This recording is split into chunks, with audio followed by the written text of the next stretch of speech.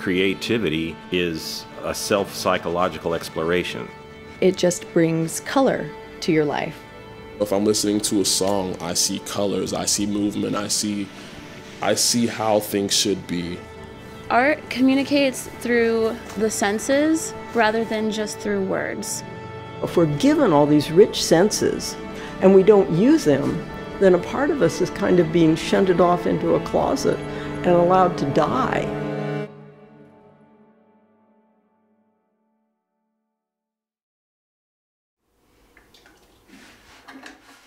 I think the fact that we're losing some of the focus on the arts throughout our education system and in our culture is having a huge impact. If I hadn't had arts in my education, it would have been, my life I think would have been pretty boring. Verbally, it's not easy for me to communicate with people, but using my painting, I can say things that I wouldn't normally have the courage to say. For a kid who, ADD, up and down the walls, art was a way to connect with other people and it kind of bridge that gap. And I feel like if a lot of kids don't have that, then they really don't have much to go for. It's one of my favorite subjects in school. I would feel really upset if I didn't have an art class. We're trying to teach 3-year-olds to read instead of letting them play and explore and develop their creativity. It opens up a whole other part of your brain. It's a place where they can go and just learn about their inner being. In a way, to not have that in the classroom is like taking away a method of self-exploration, of a way young people can discover stuff about other people around them and about themselves. Everybody learns it differently. And I think finding that themselves, I think is the hard part.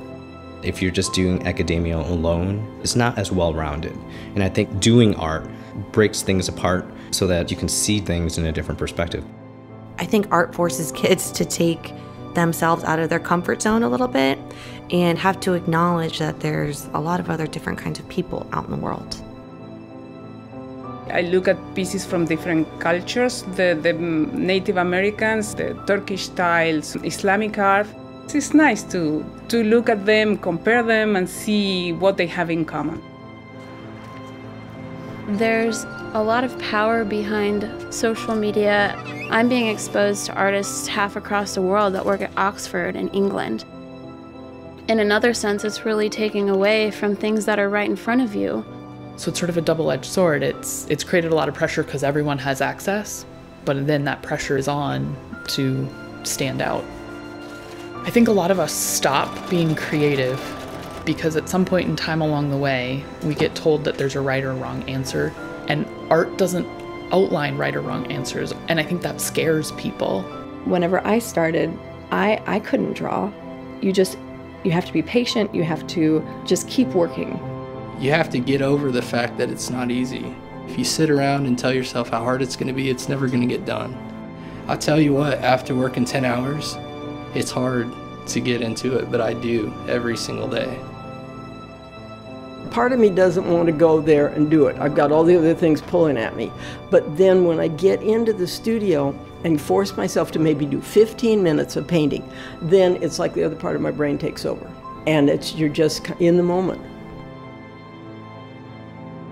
My mind's always going.